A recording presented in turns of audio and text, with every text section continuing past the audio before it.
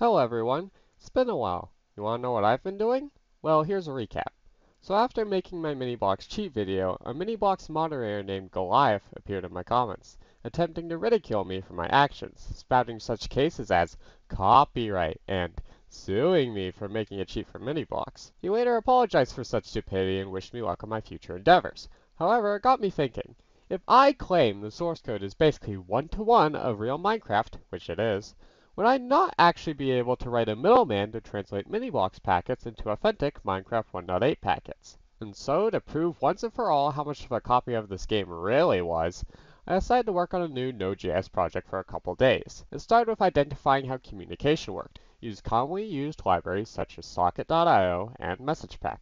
Then finding a helpful package to set up a fake Minecraft server. I could finally fake a Minibox client and port over the packets. I spent a bit longer than I was expecting to make this project a reality, but 4 days later I had a working server to play Miniblocks on Minecraft with. Enjoy.